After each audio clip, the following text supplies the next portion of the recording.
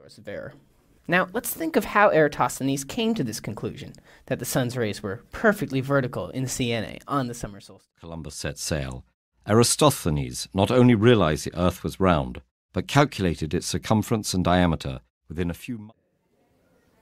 Now, Eratosthenes was the third librarian at the Great Library at Alexandria, and he made many contributions to science.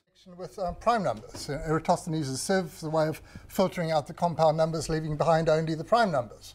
But he was much more than that. He sounds crazy. Or does he? You see, the same phenomenon Eratosthenes measured could... That didn't happen. The sun was not directly overhead. It was a slight angle. And all that Eratosthenes did was he measured the Earth that was attributed to Eratosthenes.